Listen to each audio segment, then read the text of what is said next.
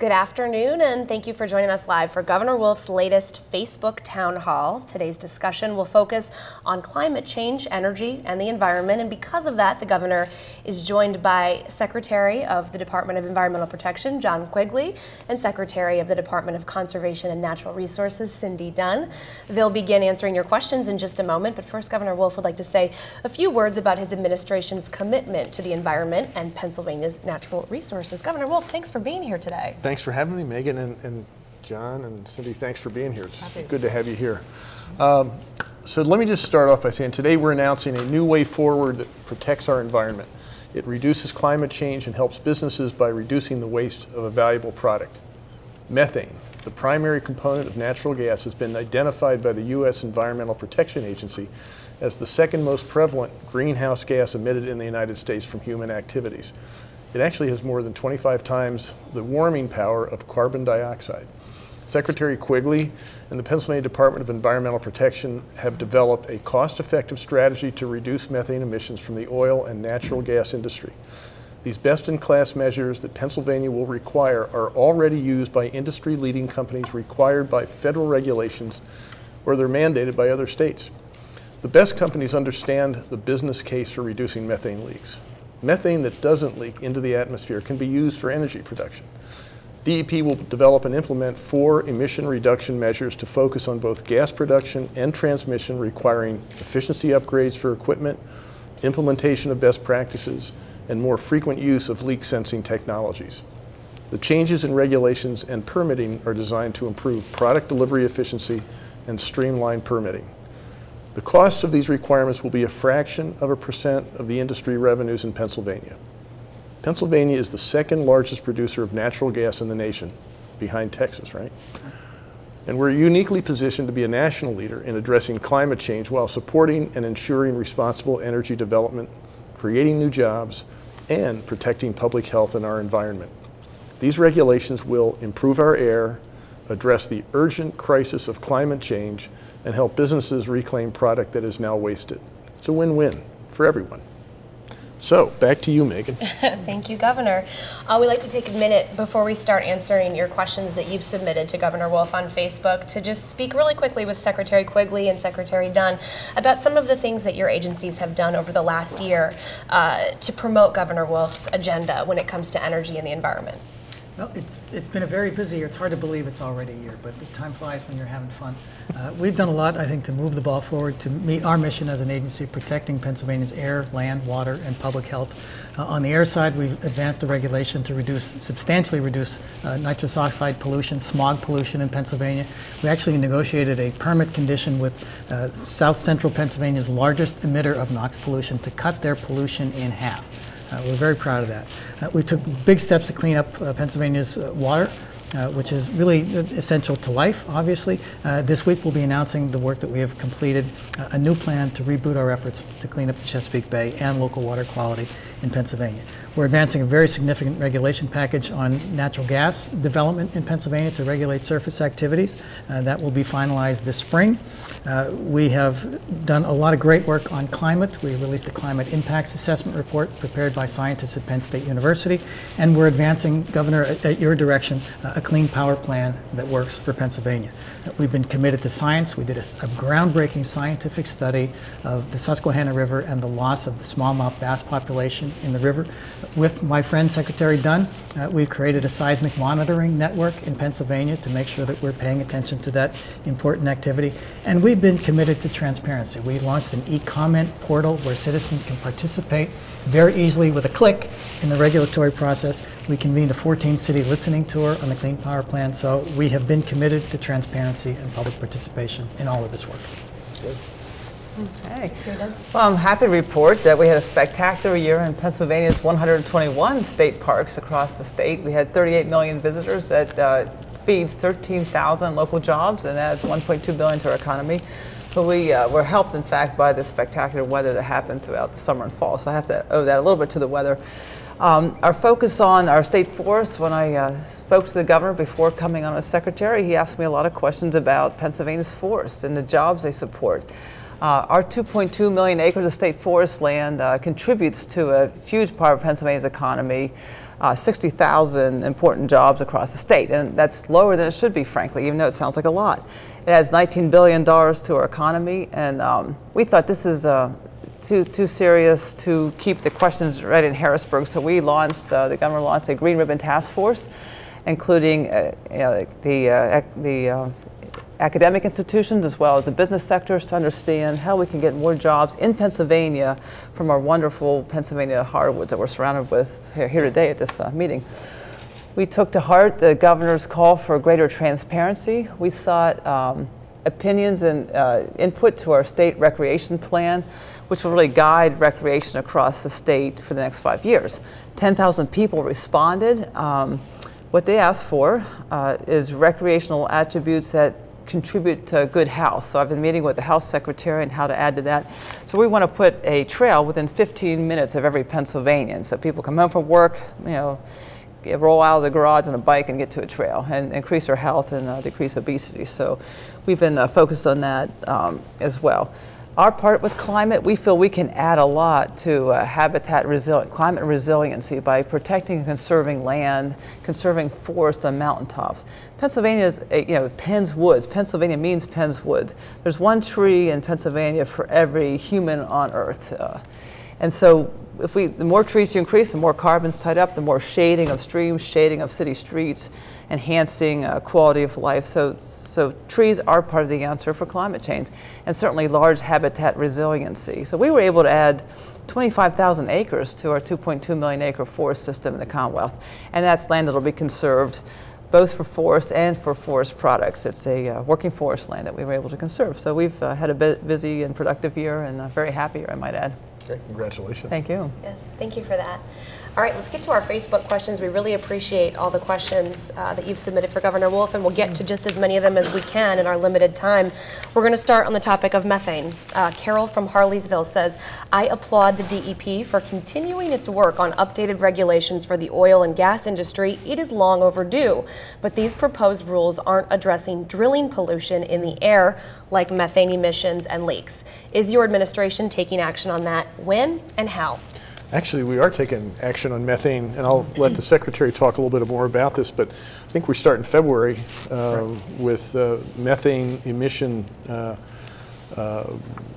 regulations, and they really, it's something that, Carol's right, this is something that's really important. It's important to the industry. We waste a lot of methane gas that escapes into the air, I think, 5 million MCF, 1,000 cubic feet. At $1.60 a 1,000 cubic feet, that's $8 million of just waste.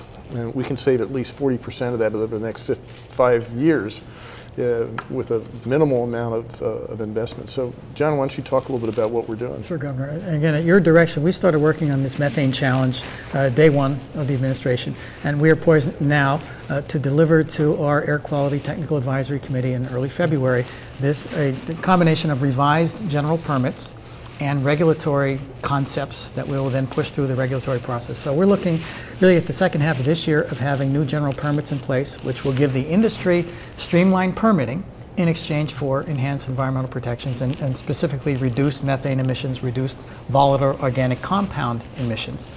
And then over the course of the next, say, year or 18 months, we will complete the regulatory language to apply those new standards to existing sources. So the goal here is to cover not only new sources of methane and VOC emissions, but also existing sources over time. We want to have a comprehensive program.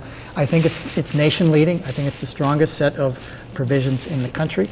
And I think the #2 natural gas producing state in the nation should have the best regulations, and that's what we're going to have in Pennsylvania.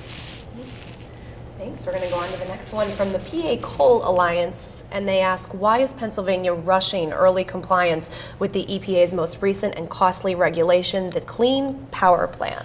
Let me just start, I'll turn it over to you guys, but we're not rushing anything. I think 2016 is we want to get our report in on time. We don't want to do it late.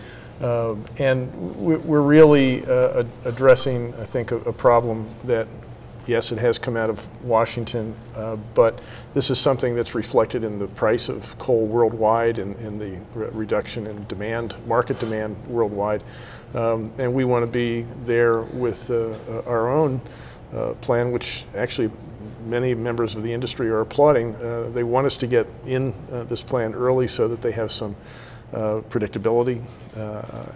But John, anything you want to? Yes, Governor. Again, at your direction, our challenge is a little bit higher than most states. Not only do we want to meet the Clean Power Plan requirements of reducing Pennsylvania's emissions by 32% by 2030, but as you have asked us, we want to maintain Pennsylvania's role as the leading energy exporting state in the nation and maintain a role for every indigenous energy source in Pennsylvania, including coal. So there is a future for coal in Pennsylvania's Clean Power Plan, and we have been asked by the regulated community, by Pennsylvania's electricity industry, to submit a final plan in September of this year because they want predictability, as you said. They want business certainty. They want to know what the rules of the road are going to be as soon as they can so that they can have a longer planning horizon. So submitting a plan in September this year not only protects Pennsylvania's environment, makes a bold statement with respect to our role in reducing the impacts of climate change, preserving the state's energy economy, but it's also responding directly to the needs of the business community. Our next question. Let me just, I think John made a really important point. We want coal to play an important role in the future, the energy future for the world. We want to help that industry. It's a big industry in Pennsylvania. Absolutely, and let's talk about renewables because Tom asks, he says, I am a native of Pennsylvania, now living out of state.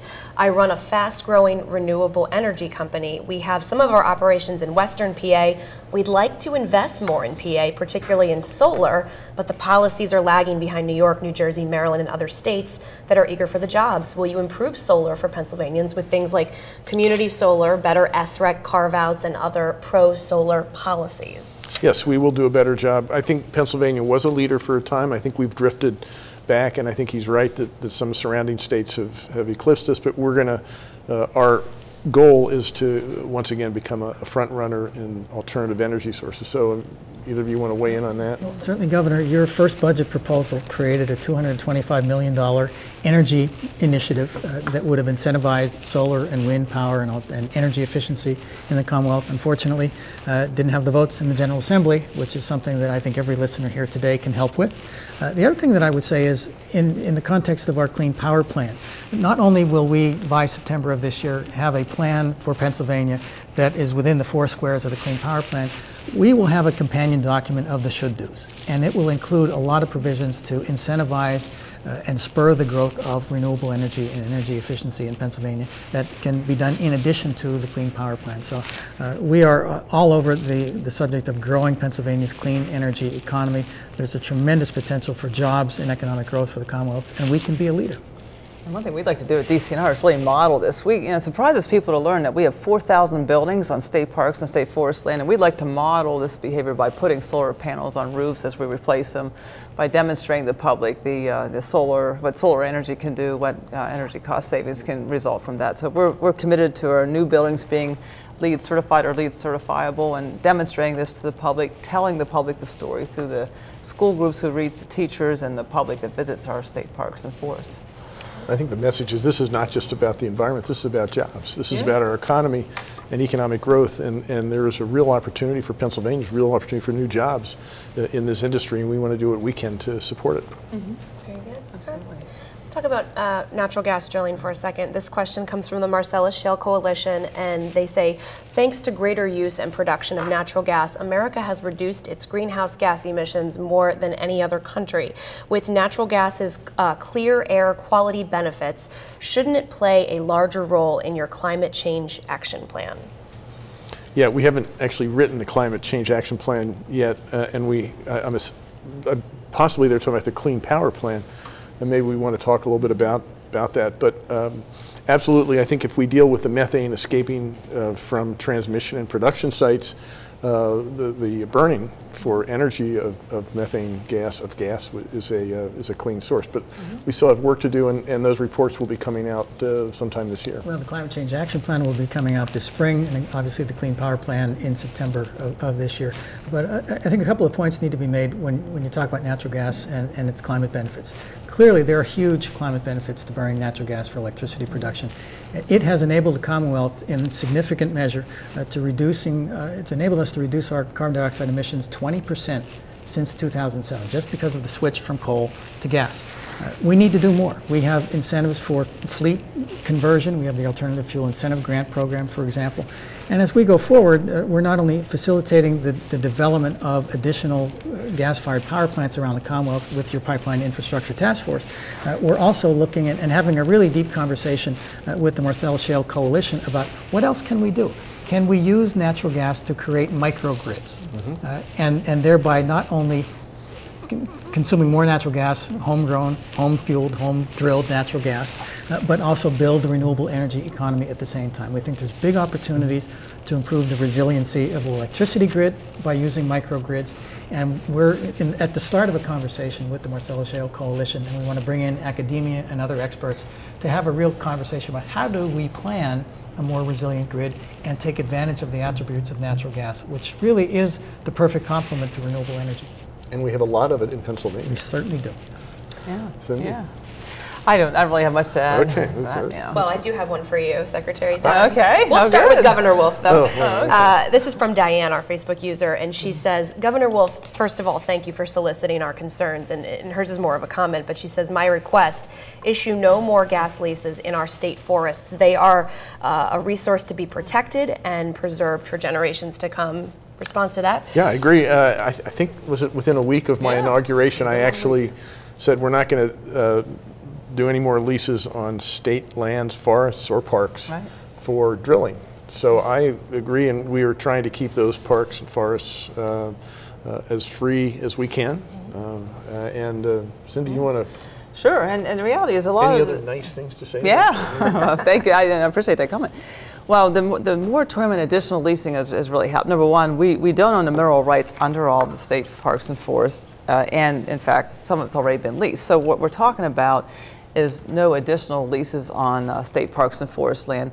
And this is important. One thing to think about, our state lands belong to all the people, and not just the people today, but generations yet to come. And if you think of past Governor Pinchot's comments, who was the first U.S. Forest Service forester, the greatest good for the most people for the longest time. And so preserving some of these other aspects of forest, including a forest product industry, is really important. So this gives DCNR a chance to regroup. Frankly, the gas rush really hit the agency hard and fast from 2008 on.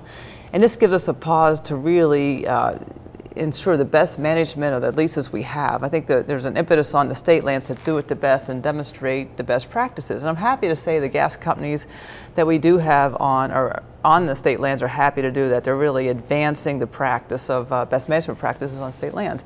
It gives us a chance to focus on our original industry, the forest product industry, and really up our game in forest management. And that's critical to Pennsylvania jobs. Like I mentioned before, 60,000 jobs depend on the forest industry. And that's not even counting the recreation and tourism sector that comes to Pennsylvania, from places like New Jersey and Maryland and the crowded places to be in our wonderful, beautiful state forest. So, and it gives us a chance to really hone our practices and really preserve watersheds in the best places. So I think this is really well supported. Public opinion polling supported that before the governor was elected, and he moved very quickly on the moratorium, and it's been really helpful. We also, again, in the effort of transparency, we've really opened up our state forest resource management plan for public comment. So far, we've received 4,000 comments on our state forest resource management plan, and folks who are listening today, we've got about 10 more days to comment, so get on our webpage, and even if all your comment is you enjoy forests and like to hike there, or if you enjoy them for something else, get on and comment, and we'd like to hear from people. Good. All right, let's go on to severance tax. We have Jim from Enola that says, Governor, what can Pennsylvanians do to convince their legislators to consider enacting a severance tax on oil and gas extraction? Well, I called for a severance tax in my first budget. I still believe that Pennsylvania needs a severance tax. We're the only, I think, major gas producing state in the United States without one. So we do have a democracy. You need to write to your legislators and ask them to urge them to support me in imposing this severance tax on gas that lies beneath our feet. secretaries? Well, as the governor said, we are the only major gas producing state. We're the #2 gas producing state, and we're the only natural gas producing state in the nation without the severance tax. It's high time that we have one. It's what the governor has proposed is reasonable. Certainly the investments that he wants to make with the proceeds are what Pennsylvania needs. We have an opportunity here to take advantage of this rich natural resource, and all Pennsylvanians need to be able to benefit from it. And applying the Pinchot thinking to it, so the greatest good for the most people for the longest time. So gas removed from the ground in Pennsylvania is something that'll be gone for future generations to use. So you want to invest it in our future, and there's no better way to invest in our future than to invest it in education. So the way I look at it is take something that's future looking and invest it in our future, and I think it just makes philosophical sense to do it. It also gives all Pennsylvanians a stake in the success of this industry. Yeah. That's true. All right. Kathy on Facebook says, would you bring back solar tax breaks or credits, perhaps solar assistant loans to low-income people? Some states are penalizing solar power users because power companies don't want it to affect their profits. Would you keep the market open? No, I think we've talked about this. One of the things that we need to do is encourage people to buy photovoltaic cells, solar cells, and we need to, by doing that, that encourages manufacturers to continue to make their product more efficient. Tax credits have worked in the past. They work in other states, and they worked in the past here in Pennsylvania. So, we need to get back to that. Mm-hmm. And the other essential ingredient there, Governor, as you well know, is that we need a General Assembly that's supportive of those policies. We need to bring renewable energy in this country to scale. And the only way we can advance that as quickly as possible is with the right mix of policies and legislation. And you certainly have put your cards on the table with your first budget and the $225 million energy package. And we have to get the kind of culture here in Harrisburg that is as supportive of the renewable energy industry as you are. I agree, yeah. Same. And again, what we're trying to do is, this is good for the environment, but it's also, would also be great for employment, for our economy. It's one of the fastest growing sectors of the economy. The green economy, and especially solar jobs, are among the fastest growing sectors of any industry in the country. When you think about that, as a job that won't be outsourced, solar installers are going to have jobs in Pennsylvania. It's a great trade to know, and I know our staff that work on it really enjoy it, and it's a skill that they can take anywhere. Yeah. I'm going to paraphrase the next question. It comes from Karen from Berks Gas Truth. She posted several questions about climate change and natural gas policies, and specifically, Karen wants to know your views on your pipeline task force and natural gas production as it relates to climate change. Yeah, climate change is real. We need to take it seriously.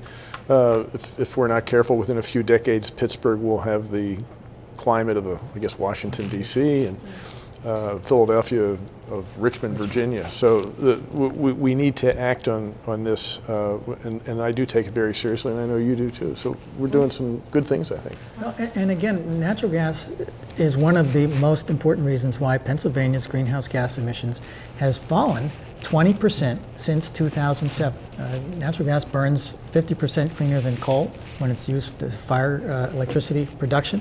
We need to take advantage of that opportunity. Also, methane-fired electric power is the perfect complement to renewable energy. Renewable energy is variable. The sun doesn't shine all the time, the wind doesn't blow all the time. So you need a baseload source of generation that can ramp up and down quickly. Natural gas-fired power is that source of energy. It's much more flexible than coal-fired power. Now, the other piece of a real energy, renewable energy policy is battery technology, and we want to advance the development of battery technology in Pennsylvania. There's at least 2 companies in Pittsburgh that are working to create these next generation of batteries. So there's a tremendous job potential here, but we've got to take advantage of the attributes of natural gas to propel the renewable energy economy, and that's what we're trying to do. Makes sense, I agree.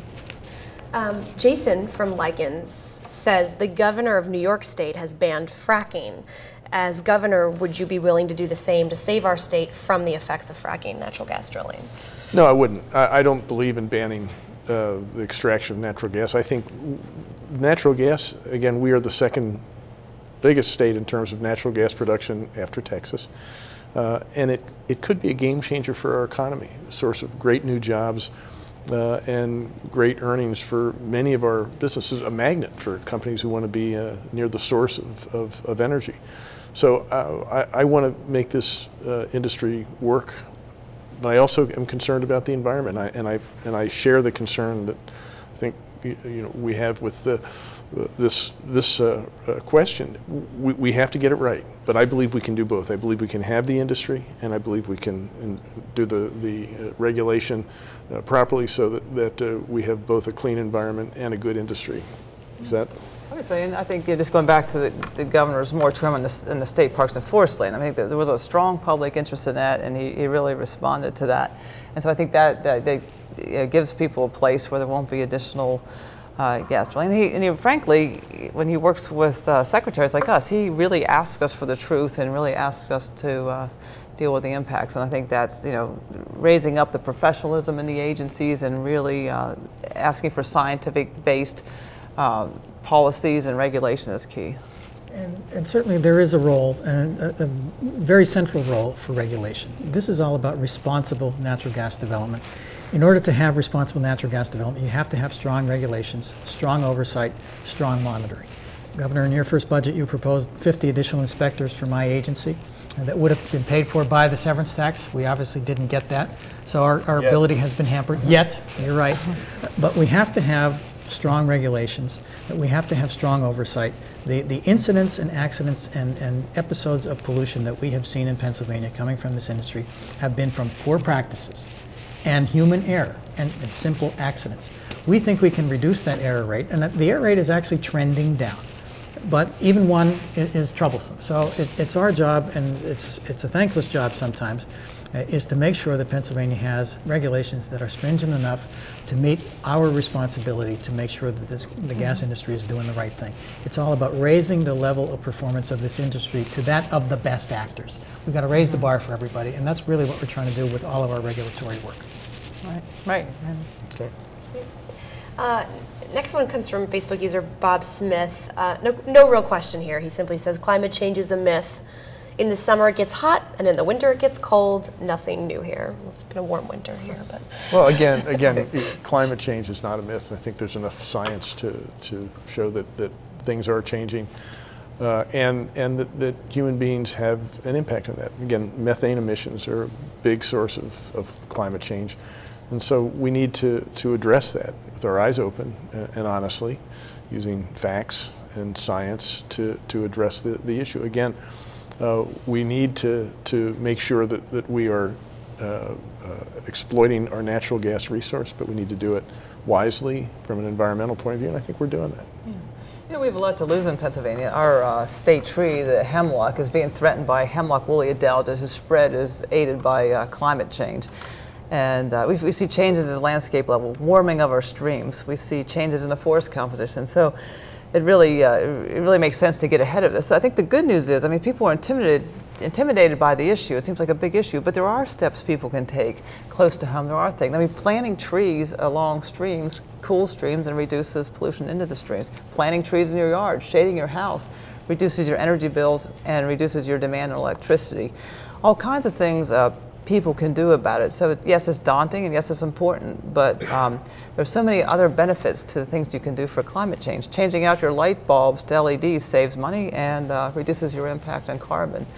So I guess the thing I'd urge people is don't mistake fear and intimidation by the size of the issue for not believing it, choosing not to believe it because it's scary. Well, it is scary, but we can take some important steps right now, and we are, both at the policy level and at the personal level.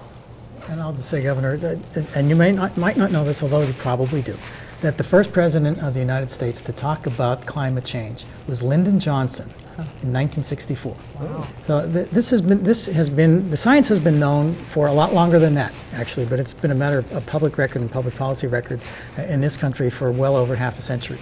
We commissioned scientists at Penn State University last year to do a climate impacts assessment update. And what those scientists at Penn State, using the best science, the best data, what they found is that Pennsylvania over the last century has warmed about 2 degrees Fahrenheit, but much more troubling, and that in itself is significant, but much more troublingly, we are on pace between the year 2000 and 2050 for over 5 degrees of warming, 5 degrees Fahrenheit of warming. And as you said, that makes Philadelphia feel like present day Richmond, Virginia, and Pittsburgh feel like present day Washington, D.C. They are profound changes to our environment that have implications for our economy, for public health, the prevalence of tropical diseases. Tropical diseases are found in every county in Pennsylvania. That is unheard of. Pennsylvanians are at risk from tropical diseases caused by climate change, period. The resilience of our electricity infrastructure is threatened by more frequent and severe storms.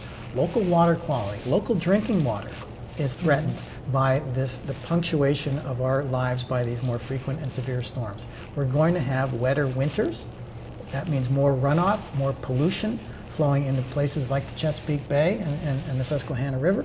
There are implications across the board that really impact every single Pennsylvanian. We have a responsibility, as Cindy said, to future generations to get this right, and I'm confident that certainly in the next 3 years we will put in place the kinds of policies that we need to grow our economy and reduce our climate emissions at the same time. And kind of an easy last question.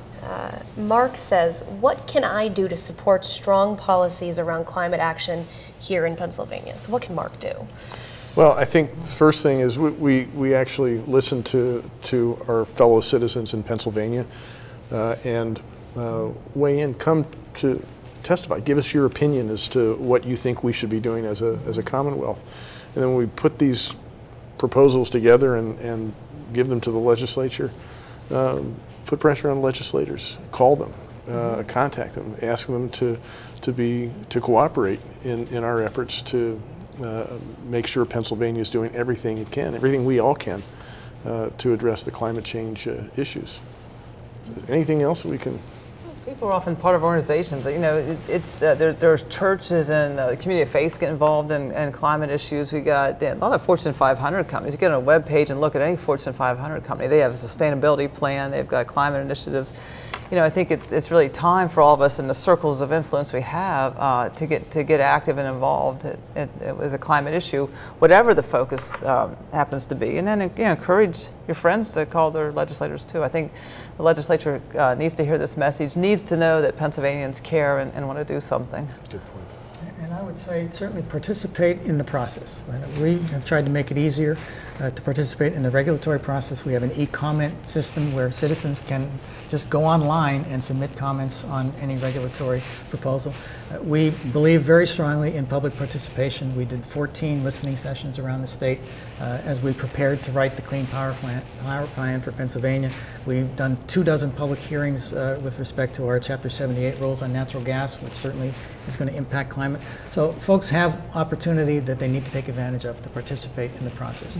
And most fundamentally, every single one of us as citizens has the responsibility to vote. If you're not registered, get registered. Secretary Cortez made it a lot easier last year for online registration. Right. Register and vote and be an active, engaged citizen. That's great. Just for our Facebook users who may have tuned in halfway through, we are talking today on an energy and environmental roundtable with Governor Wolf, and we're joined by Department of Conservation and Natural Resources Secretary Cindy Dunn and Department of Environmental Protection Secretary John Quigley. I would just like the three of you, and we'll start with you, Secretary Quigley, to just sort of wrap up what we've been talking about today. Maybe look ahead to, you've been here a year now under Governor Wolf's leadership. We talked about accomplishments in the beginning. Why don't we look ahead to 2016 and what we see for your agency moving forward? Well, the first thing I want to say certainly is that it's an honor to work for this governor, to be doing the work that he has challenged us to do. It's doubly an honor to work with the women and men of my agency, who I think are among the finest public servants that you will find anywhere. These folks bring their hearts to work every single day. They believe in what they do, and they do great work. So it's an honor to be a part of my agency. Looking forward, I would say simply it's more of the same. We have a responsibility to protect Pennsylvania's air, land, water, and public health. And that is our focus every single day. So we need to advance the kinds of methane regulations that the governor announced here this afternoon to protect our climate, protect public health. We have more work to do on water quality. We'll be talking about the Chesapeake Bay later this week, which is really about local water quality. So we need to continually look at our mission and respond. We need to do it transparently. We need to make sure that the public understands our work. We need to be able to explain it better. We need to restore the capacity of the agency. Governor, as you know, over the last decade, the average Commonwealth agency lost about 6% of its workforce. DEP lost 14% in that same amount of time. Our information technology budget, for example, was slashed. It was $23 million 10 years ago. Today it's $16 million, and that's not because PCs got cheaper. We need to reinvest in the capacity of my agency to do its job and to be transparent to the citizens of Pennsylvania. So we have a lot of internal work to do in the agency, restoring its capacity. We have a lot of external work to engage our stakeholders and our citizens, and we have a lot more work to do to protect Pennsylvania's air, land, water, and public health. Thank you, Secretary Quigley. Secretary Dunn? I have the pleasure of leading a wonderful agency that brings great value to Pennsylvanians and visitors. And I think that as we look forward to the next year, we want to continue increasing our value to the state's economy and expressing our value to the state's economy in ways that is not currently understood. In some ways, we're a goose that keeps laying golden eggs. The healthier and happier DCNR is in the land we manage for the people, then the more people come, the more people enjoy, the better the economy. So I think we have a lot to offer. We're trying to organize our work more around landscapes and communities so that the communities in small towns of Pennsylvania that are very unique, nestled in the mountains and streams and rivers of the state, and how their economy depends on the local landscape, how we make those connections and really bring that to bear for the citizens in these communities of Pennsylvania. We're looking at a youth initiative at the governor's encouragement. We got to engage with our youth of today, and I don't want to sound like an older person griping about young people. They spend a lot of time in front of screens, so we've got to connect them to the outdoors in a way that many of us enjoyed. The great news is, with the modern tools and a commitment to digital technology that this administration has, we're able to connect with young people and connect them to the outdoors and make it part of their life. We'd like to attract more people. We have a workforce issue as well as Secretary Quigley. We have a lot of turnover, need for a lot more jobs. We want to attract a greater diverse young workforce into our work. We're looking at the climate issue ourselves. We have a draft climate plan out there about how we can use landscapes and trees for climate resiliency. And really, if you think about in a warming climate, things go northward, they go upward. So conserving ridge tops is important. Conserving land's important, and the area along the stream, the riparian, so-called streamside riparian buffer is critical, shading the stream and creating pathways there too. So we're honing our work, focusing it to become much more strong and resilient in a changing environment due to climate. Governor Wolf. Well, again, we're trying to build on two great strengths in Pennsylvania. One, its environment. I mean, this is one of the most beautiful places in the world. You can go a number of different places in Pennsylvania and enjoy Penn's Woods. Mm-hmm. This is a great place, and we want to make sure that we're doing everything to value that. We're also a great place to work. This is a place that has a long and hallowed economic tradition of growth, of innovation. We want to push that. So we want to do both of those things, and we want to do it in a typically Pennsylvania way. We want to do it practically. I mean, I think, John, you were saying that some of the regulations we now have that we're contemplating putting into place in February with the methane, these are practical in that they are industry standards. This is not something that is theoretical, it's industry standard. And if companies do this, we can actually make the approval process go faster, from 130 days down to 30 days. So we're trying to do things from a practical point of view. We're actually trying to look at science, to protect the environment, mm-hmm. and build on this great economic base in the right way. And we want to make sure this is effective, that what we do protects the environment, that what we do actually contributes to economic growth. Those are the things we're trying to do, and I think that's the message that we're all trying to promote and send out to all of our fellow Pennsylvanians. Wonderful. Thank you, all three of you, Governor Wolf, Secretary Dunn, and Secretary Quigley, for joining us here today on Facebook. I know we got to a lot of questions, and I hope our Facebook users appreciate that, and we appreciate you engaging with us. That'll do it for us. If you'd like to connect with Governor Wolf on Facebook, you may do so, as well as Twitter at Governor Tom Wolf, and we hope to see you and continue the conversation. Thanks for being here. Thanks, Megan.